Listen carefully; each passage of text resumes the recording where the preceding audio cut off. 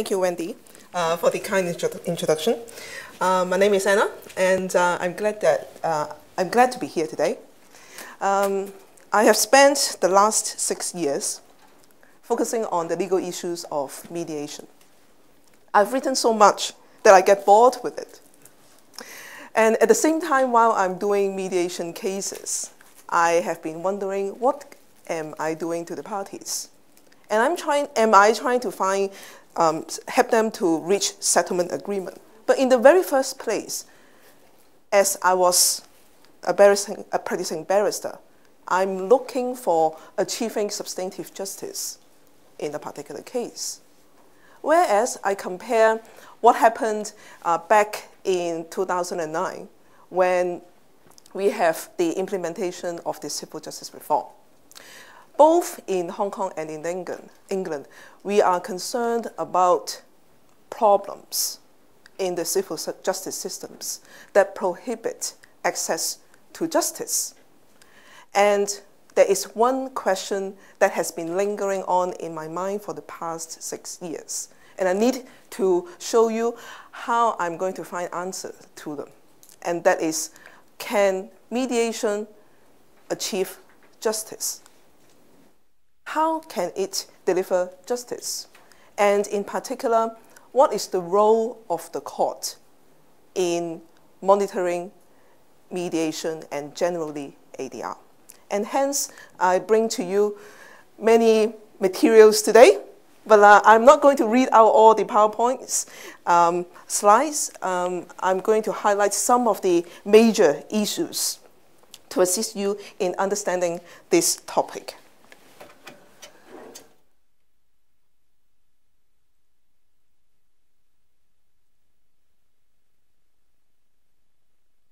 So, by way of background, in Hong Kong, we always look around in many common law jurisdictions to see how the lessons that we can take from them. And in this talk, I'm going to focus on the English jurisdiction. Now, over the past 2 decades, the courts of England and Wales has reviewed the civil procedure rules cost as well as the court structure. I'm sure most of you have learned about the Wolf reform, as well as the Jackson reform. Suffice to say that they are all concerned with amending civil procedure rules, as well as the cost rules, in order to improve access to the court. At the same time, we do have the third review given by Lord Justice Briggs. And here you see that in the quote, the Lord Justice Briggs said, "The single most pervasive and intractable weakness in our civil courts, after all the years of review, remain the same. And that is, we do not have reasonable access to justice for everyone." So these judicial reforms in England pursue one common theme: to enable access to justice through the court, access to the court by everyone.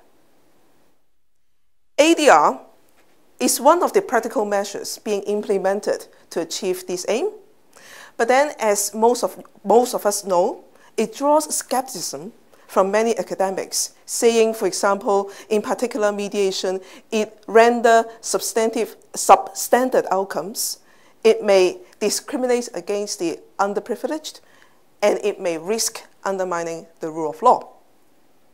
At the same time, empirical studies show that disputants hold mixed views on the legitimacy, fairness, and the finality of mediation as well. So on one hand, we have the judiciary and the government trying to promote the use of ADR in order to enable everyone to have reasonable access to the court. On the other hand, we do have some against anti-ADR views from academics, as well as mixed views from the users.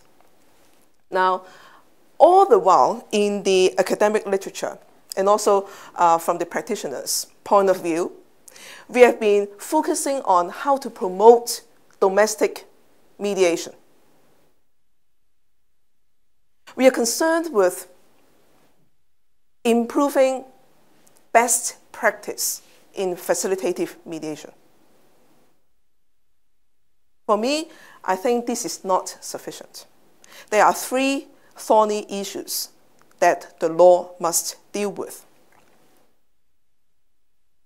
ADR and the concept of justice. What is the relationship between the two?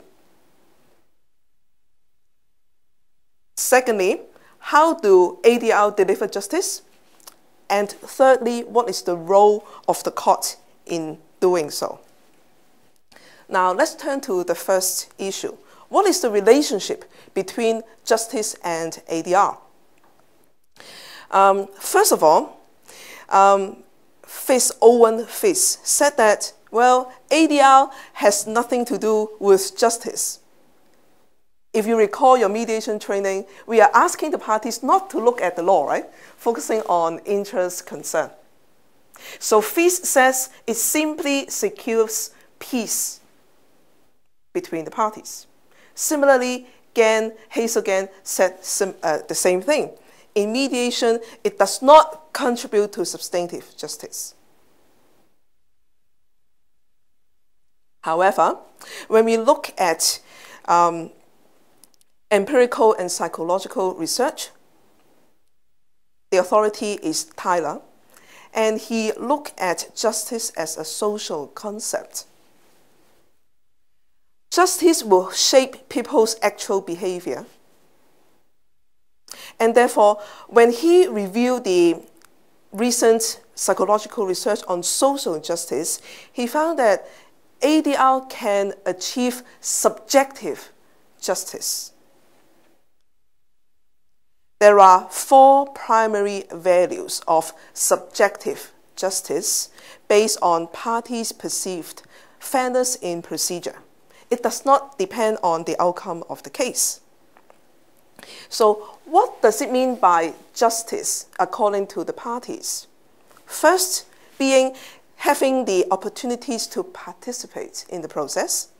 Secondly, being assisted by a person that they regard to be neutral. Neutral means being impartial, without bias, independent from any party, honest, as well as being objective. The third aspect of subjective justice is trustworthiness. So the parties will assess whether the neutral is benevolent and caring, whether he is trustworthy or not. The fourth aspect of subjective justice is whether the parties were treated with dignity and respect. I will also ask you to look beyond psychological research from Tyler and also look at the recent EU directive on consumer ADR.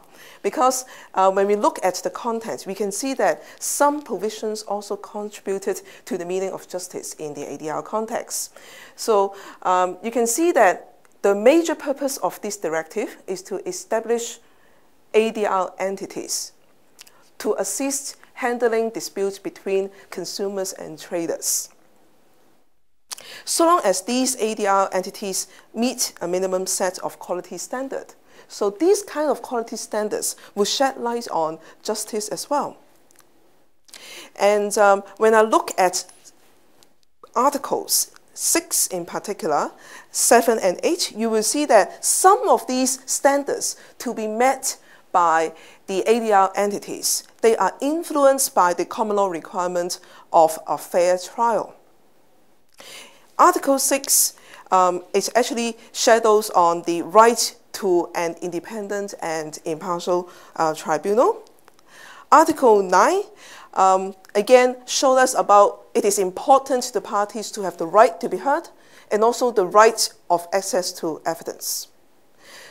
Article 9, 1b also deals with the right to representation. Article 10 and 12, the right to access to the court. So it seems that procedural fairness is an important aspect of justice in ADR context.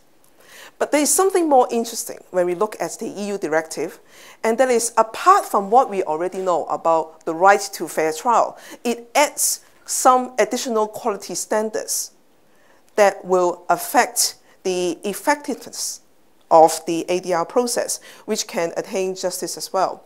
And they are the user-friendliness of the ADR procedure, accessibility of the ADR Institute, the cost concerned, as well as the speed as well. In addition, because there are several ADR entities to be set up, and therefore the cooperation and exchange of information between them may achieve a system of accountability that is absent in the formal justice system. So, in summary, what we have looked at just now is that ADR may achieve subjective justice, procedural justice, and practical justice in itself. In other words, the meaning of justice in ADR may be different, and I argue even broader than that applies in the court. Now, even if ADR can achieve broader senses of justice, bear in mind that the primary purpose of promoting ADR under the civil justice reform is not to ensure that justice is being done through ADR processes. The primary purpose of the CJR is to ensure that more people can gain access to the court. And I quote Lord Neuberger's in the Keating lecture in 2010. He said, "Justice is in a wider sense done if substantive justice in the individual case is denied or abridged to a certain degree." To me, this quote is very essential. The court, His Lordship actually said extrajudicially, he accepts that justice can be abridged in order to provide equal access to justice through the court. So when we are so bothered by whether we can achieve justice through ADR, the answer is that in the CJR in England and in Hong Kong, the major purpose is not about whether we can achieve justice through mediation. The court accepts that there could be the abridged justice for some. Some of us may not get enforcement of our legal rights. The dispute may be settled, but the majority of us who has more deserved cases may have their decisions being reached by the court. And now I would like to turn to ADR and the delivery of justice. Now, if you recall that ADR is still having two major views. In particular, the court and the government, they are they take the approach of promoting the ADR.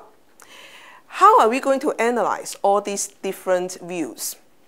For the pro-ADR camp, they are actually have a tendency to cherry pick some intrinsic values of the ADR processes. All right? So to me, I think that they are focusing on the inherent value of ADR. As you can see by way of example, in Lord Wolf's interim report, he highlights the usual benefits of ADR, like cheaper, etc. Right? So these are the inherent, intrinsic approach. The same is true in Lord Justice Jackson's review on litigation costs. How about the anti-ADR camp? They are not looking at the inherent value of the ADR, but to me, they are criticizing ADR based on an instrumental approach. In other words, treating ADR as a means to an end.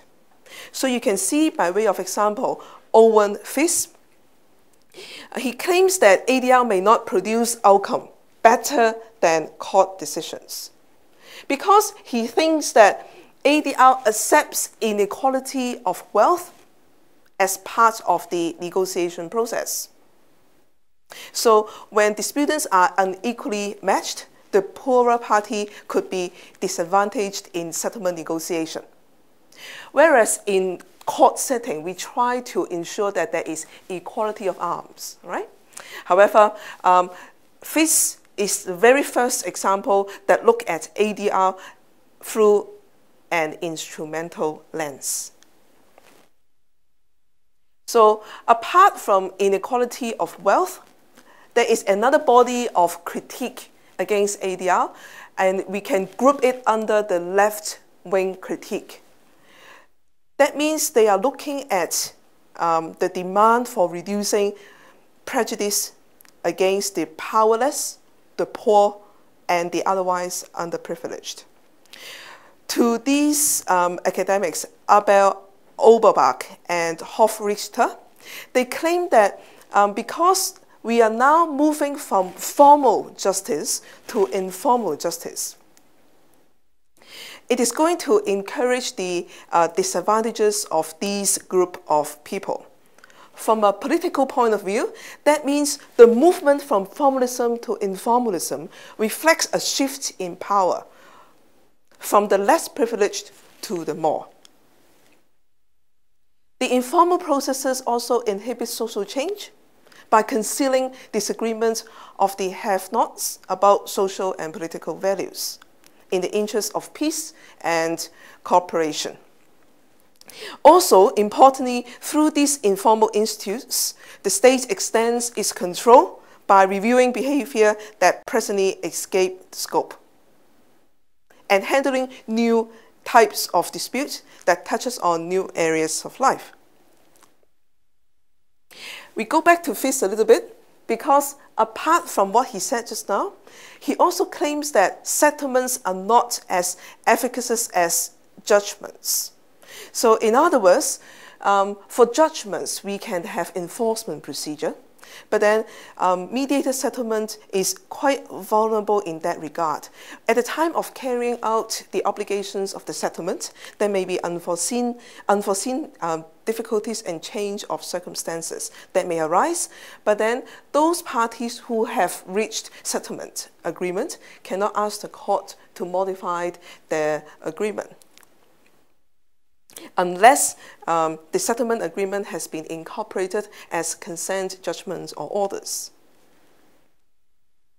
Now, we have briefly looked at another argument by Fis, is that ADR does not achieve substantive justice, it only secures peace, and again, Hazelden make it more in the stronger terms, saying that mediation does not contribute to access to the courts because it is specifically not court-based.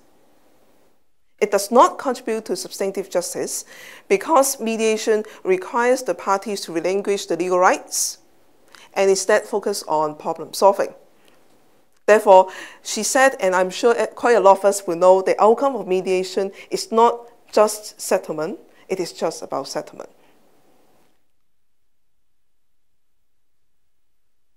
So when we look at the pro-ADR and anti-ADR views, we shouldn't stop here. We should consider another additional point, and that is the privatization of civil justice. Here we are concerned with diverting cases away from the court. Therefore, the courts do not have sufficient cases to lay down binding precedents. And you can see here, Hazelden continued to assert that the shift from public courts to the private, largely unregulated processes may render substandard outcomes. She claimed that there is no quality assurance in mediation. So what she's trying to say is that she's picking a typical argument concerning privatization, which compared the performance of a public functionary with that of a private one. Now, what I see from her argument is that mediation lacks a dash of legality. And I quote John Gardner's in this regard. So we will now move on to the third issue, which is, to me, the most important out of the three. All the while in the literature, we are concerned with what can mediation do about justice. And we have different views. For the pro-mediation camp, ADR camp, we focus on the intrinsic inherent value of mediation. For the anti-ADR camp, we look at whether it will further the disadvantage of the underprivileged, whether it can risk undermining the rule of law. But then when we look at all these different views, ADR is not going to go away, right? Both in England and in Hong Kong, it's going to continue. And so what I'm trying to argue is that it is important to have a more central role of the court in ADR. Hazelden actually offers a starting point. Instead of indiscriminately driving cases away from the court, we should be asking what kind of cases should be facilitated back into the court and how we should assist them to do so. In other words, further discussion about promoting ADR will be futile if they consistently fail to respect the rule of law. So apart from improving on the best practice in ADR, we should be concerned about what kind of cases that the court should handle, and also the relationship between judges and the ADR processes.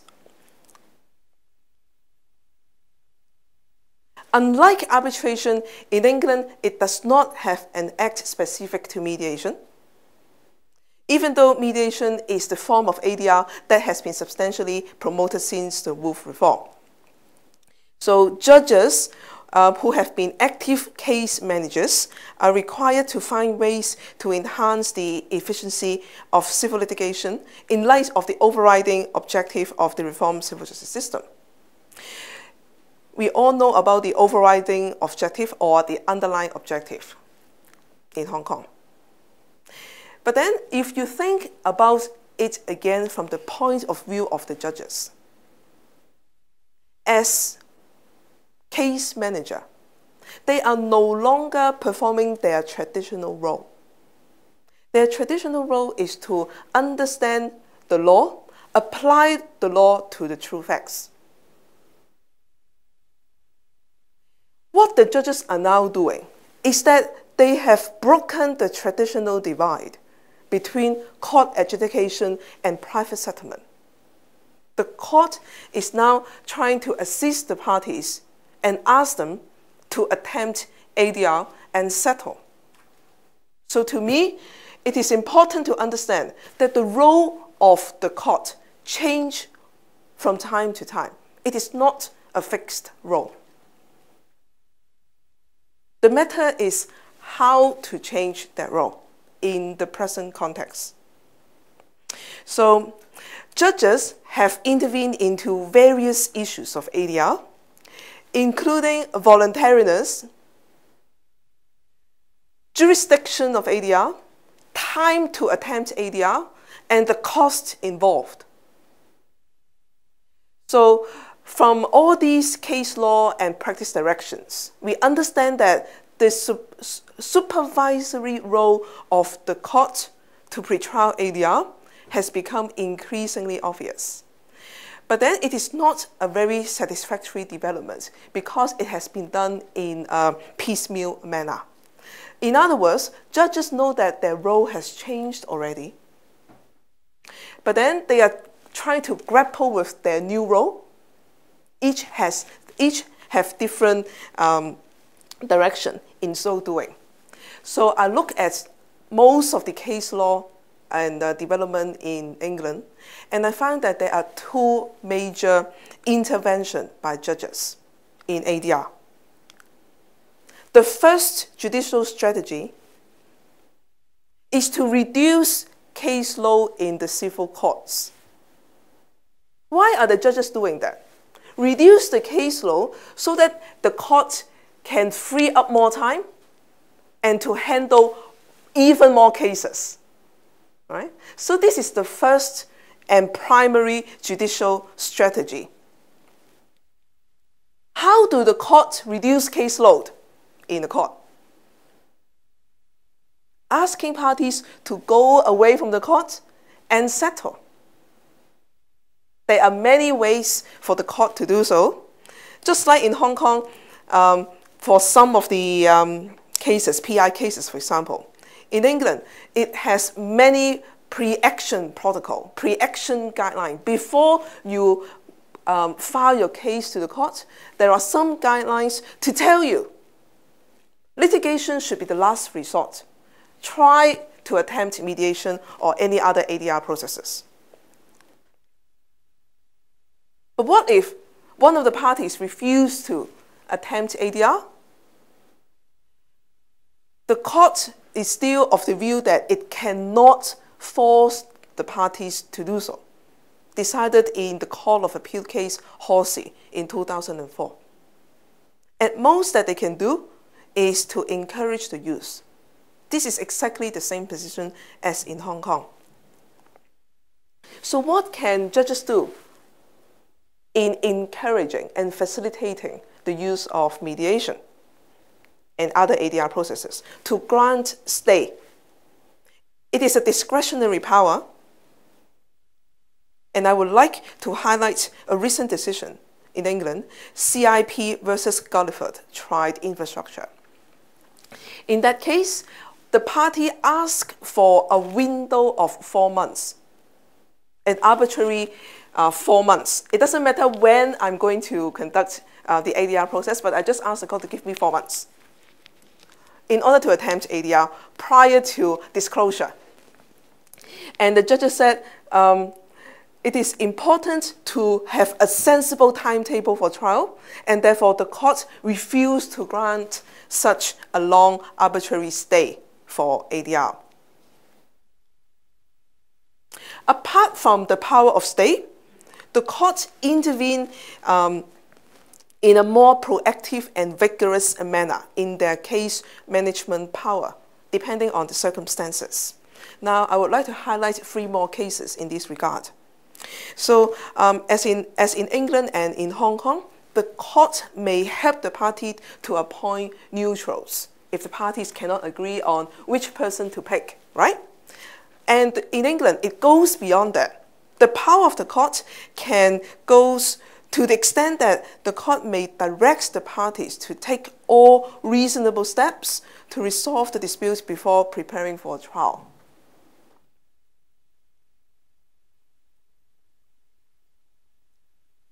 What does it mean by take all reasonable steps? It becomes more explicit in the second case that I've quoted here. Judges may even ask the parties to explain what steps towards ADR they have taken. Explain further why such steps have failed and why some other forms of ADR have not been used.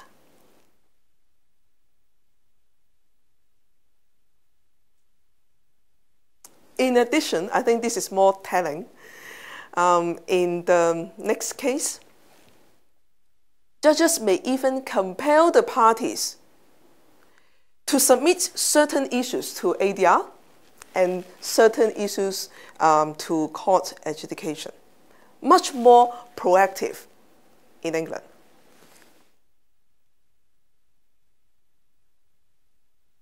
So these are the various aspects of case management in encouraging the use of ADR.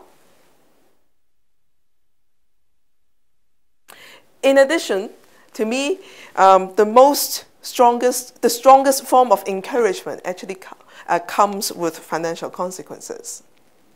And that is, the court can impose cost sanction if the parties unreasonably refuse to engage in ADR. In England, definitely the case is horsey because it laid down 6 factors that the court must take into account to determine whether the parties has reasonably or unreasonably refused to mediate. And just to remind some of you, the factors are the nature of the dispute, merits of the case, other settlement methods attempted, cost of ADR, delay, likelihood of success, impact of case management directions. Now, we need to go beyond the Horsey case. It has handed down more than 10 years already, right? The Horsey guideline of 6 factors is not a perfect list. The court said it is not exhaustive. And here, I would like to highlight 2 Court of Appeal decisions to show you how they are being extended. The first is the Chapman case. Now, there was a severely autistic child, and her family members filed a negligence claim against the special school for failure to provide the child with appropriate education. The claimant offered to mediate, but then the defendants refused to engage in the process. Subsequently, the claim was being struck out for lack of proper particulars and foundation, and costs were so ordered. The appeal upheld master's decision. Here, the Court of Appeal said the defendants could hardly be held to blame. You can see that the school refused to engage in mediation, right? The special school refused to engage in mediation. But then the court was with the school. Why? For their pre-action refusal to engage in the process in this case, they were entitled to see how the claim was eventually made and to take a stand. The problem about the claimant's request for mediation is that it founded because the claimants unreasonably failed to respond to the perfectly proper request for further information that was being sought, particularly as to the non-legal remedies that were desired. There was no response from mother as to her willingness to participate. What it means is that the Chapman case raised 2 new points upon which the Horsey guideline depends. The first, it adds to the Horsey guideline the timing of the invitation to mediate is very important.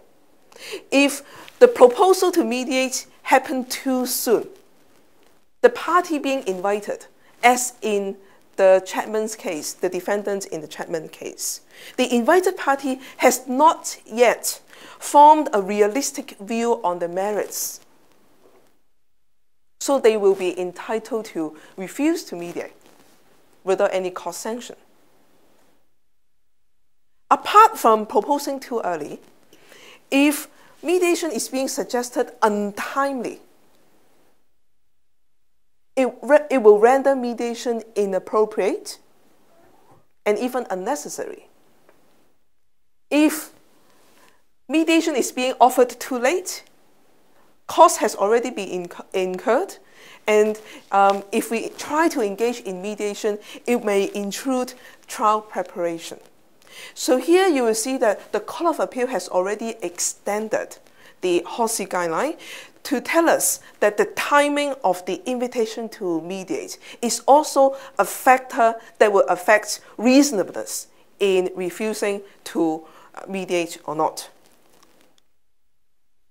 The same case also adds another factor that will affect reasonableness, and that is the terms of the mediation proposal.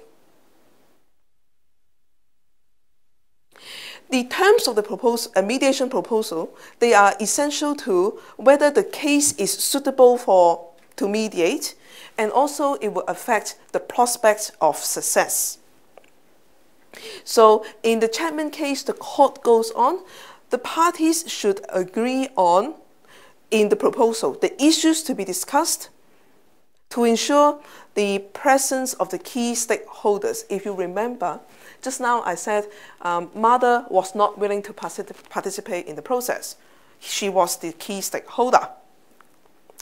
In the same mediation proposal, it should express willingness to generate creative settlement options and assess settlement options based on objective criteria. And there is another important Court of Appeal case that I would like to draw your attention to, and that is PGF 2 SA versus OMFS. Here we have a freehold landowner trying to institute proceedings against a tenant for the breach of repairing covenant. So the claimant was trying to make a very serious written invitation to participate in mediation, suggesting, just like I've mentioned just now, the terms of the mediation proposal is quite detailed. Exchange of information between experts, valuation, evidence, and so on. Despite the detailed mediation proposal, the other party did not respond. It was met with complete silence. So what happened is that the court found silence amount to refusal to mediate, because this silence is unreasonable conduct. So I would like to show you here, the court extended the HKSYU guideline as follows. Silence in the face of an invitation to participate in ADR is a general rule of itself unreasonable. Regardless of whether it is outright refusal, a refusal to engage in the type of ADR requested, or to do so at the time requested.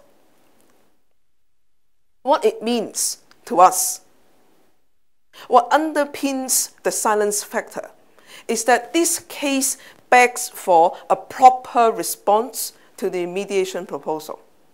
So to me, this is the third element being added to the HKSYU guideline. Apart from the time of invitation, the term of the mediation proposal. Thirdly, it is about whether the response to such mediation proposal is proper or not. Why do we add this element? It is because voluntary mediation assumes that the parties will discuss and work out the detail of the ADR procedure, and therefore it requires not just proper invitation to mediate, but also appropriate response to it as well. It requires the parties to have effective communication about it.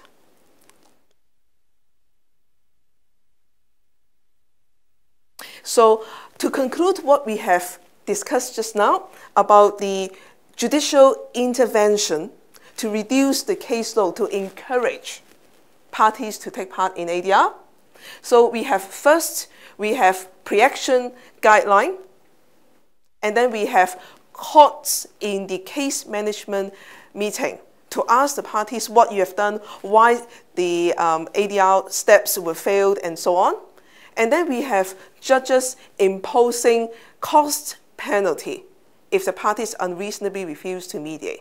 We see that in England, it has moved on from HKSYU, and courts have added different factors to the guideline. Why are the courts doing this? We can see that the use of ADR in the reformed civil justice system is that ADR is no longer solely on the party's free choice. It is not to say that the court is compelling you to do so, but then the court is trying to strike a balance between private interests to have the court to enforce the civil rights on one hand, and the public interest of faster access to the court for all. That's why we do have cost penalties if you unreasonably refuse to mediate.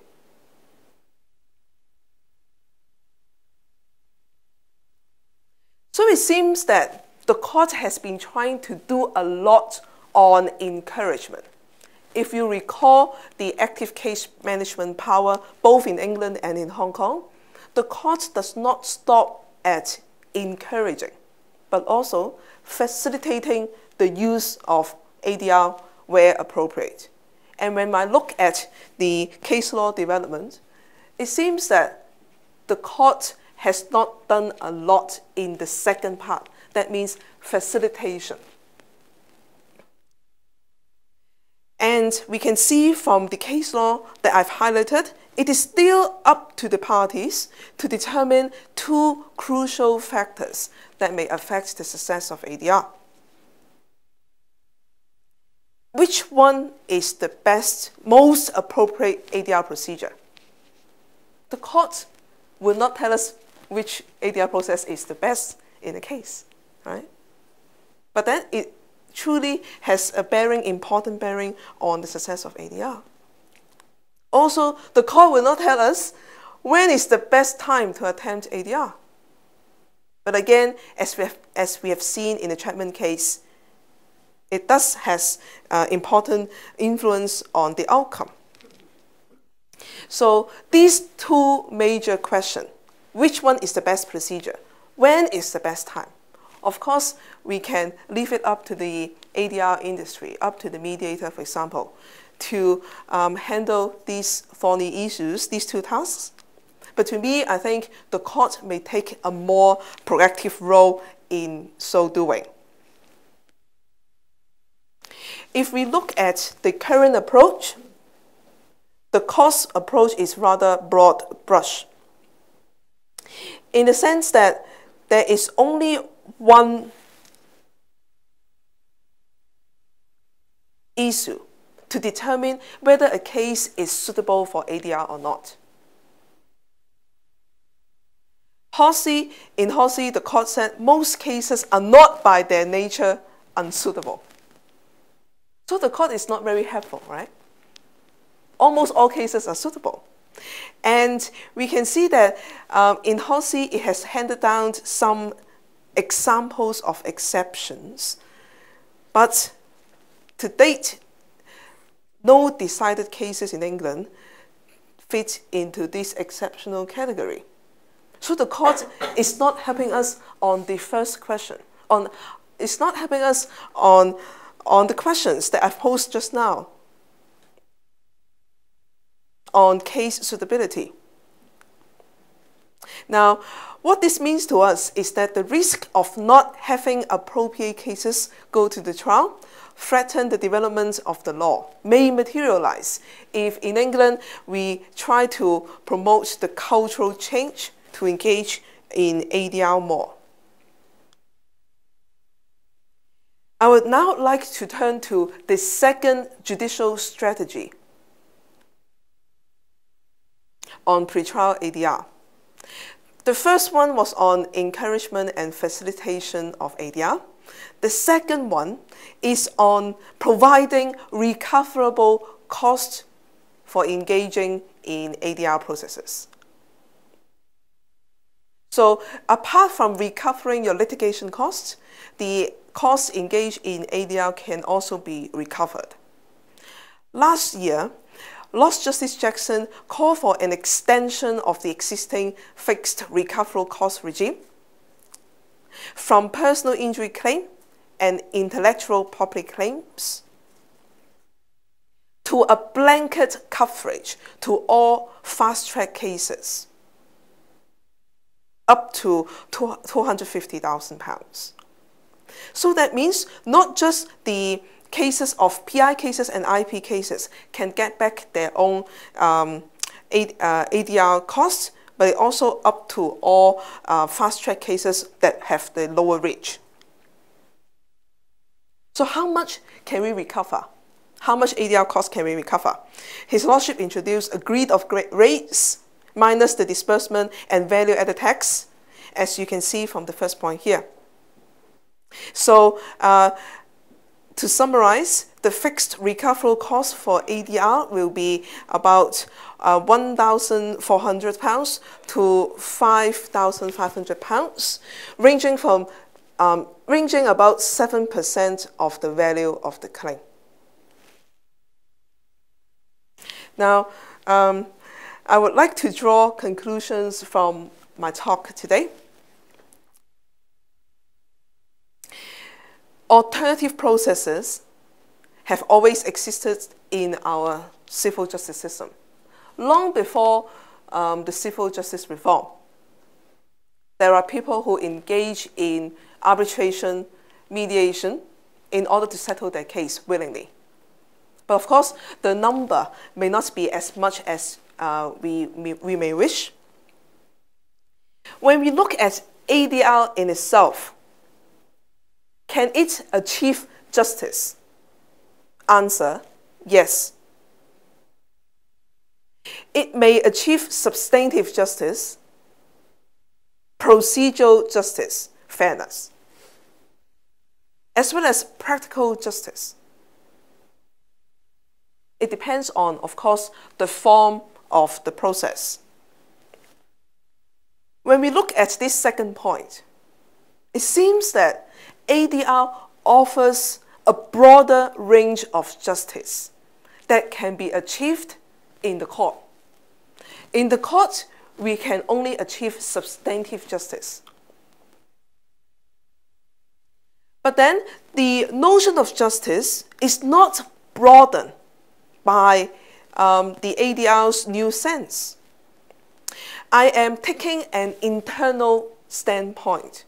That means looking at all this from the point of view of a lawyer. The primary goal of pretrial ADR is not concerned with whether ADR can achieve justice or not. The primary goal is to enable more people to have access to the court.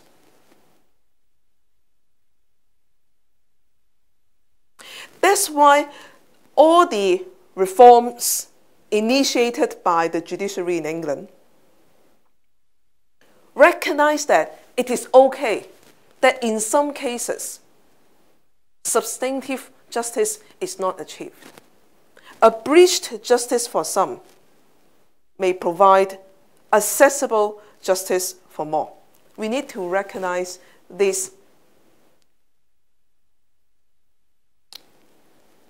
Secondly, what is the role of the judge in ADR? Since the judiciary has been promoting the increased use of ADR, does it only ask for parties to engage in such processes?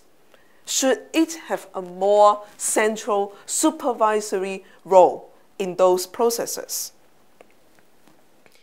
Current approach, indiscriminate approach, that means all cases are suitable. Almost all cases are suitable, right? In England, it proposed a solutions court, online court, that will further integrate ADR in the formal justice system. So what is the solutions court in England? It is now in the first stage of implementation, started with small claims. It will introduce first an automated system. So the parties will go onto the computer, answer several questions, upload several photos and files, and it will change from their story to court documents, pleadings. Second stage, there will be mediation officials, mediator, right, who are not judges, but they are in the online court, in the solutions court, suggesting to the parties which is the best, most appropriate procedure to handle the dispute, and suggesting when to do so. So it actually goes on from what I have mentioned just now. that the court has not done too well.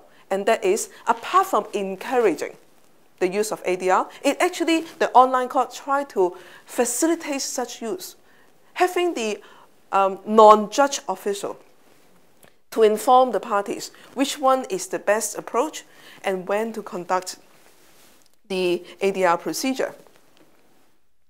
And if the parties agree, of course, the non-judge official can continue with the ADR process. If the parties refuse to engage in ADR, then they will move on to the next stage, and that is they will still have the case being tried. But then the court may decide whether or not to have a face-to-face traditional form of court adjudication. The court may, in other words, phone the parties, send them emails to handle the case and terminate the dispute.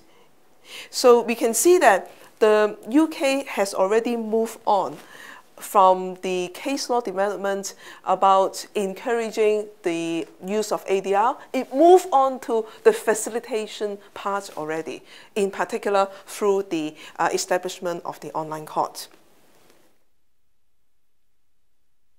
So to summarize the online court, it will establish a court referral of specific alternative processes for the majority of the small and fast-track claims, which is quite similar to the 1976 Pound Conference recommendation of a multi-door court model. And we have mentioned just now, apart from facilitating the use of ADR, it also proposed recoverable costs engaged in such processes. It will be about Lord Justice Jackson's recommendation as well, no more than 8% of the value of the claim. So to me, it is clear that the court in England continue to support the greater use of ADR, regardless of the mounting criticism from academics about the values that such processes may add. The main weakness of the current ADR initiative is that there is a plausible displacement of the public function of the civil court, which provides a framework of securing the enforcement of legal right and thereby supporting the rule of law. Now, the future reforms, I would suggest, should focus on the relationship between the court and ADR, which has received far less attention than searching for the best alternatives to the parties. So, my final words will be, the theme advocated here is that under the rule of law, the court should play a more central role to support ADR, to enable access to justice. How to do that? The court should ensure, I would suggest, ensure the efficacy, the quality, and the integrity of the alternative processes. Of course, we cannot just burden the court to do all these alone. Legislation may help. And I will advocate for the theme that pretrial ADR plays a supplementary and complementary role through the resolution of disputes, because without the existing legal framework, it would not survive. The outcomes of ADR relies on the judicial enforcement proceedings ultimately. Thank you very much. This is the end of my presentation.